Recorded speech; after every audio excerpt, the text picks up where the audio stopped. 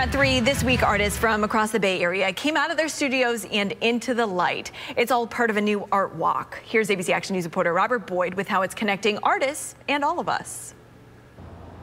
Well, Frank Williams is one of several artists to participate in the Plein Air Art Walk, setting up right here on the sidewalk of Beach Boulevard, letting anyone who walks by look over his shoulder and admire his work. Frank Williams isn't used to people watching his every dip of the paintbrush. Putting yourself out there, you're going to be exposing yourself, you're going to be exposing your talents, and I think that's just a good growth opportunity. Williams said having an audience is just one of the uncontrollable variables of painting outside. Because light changes, sound changes, people come, create shadows. It's an interesting process, but it's a lot of fun.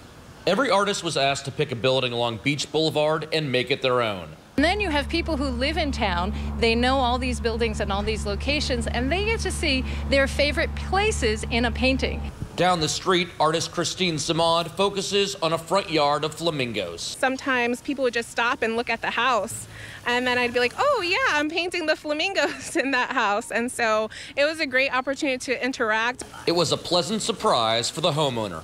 It's beautiful. That's beautiful. I like it. Art is certainly at the heart of Gulfport. I have artwork and products from 36 local artists. In addition to that, it introduces people to the town, and we're hoping to make this an annual event the first Friday of every April. In Gulfport, Robert Boyd, ABC Action News.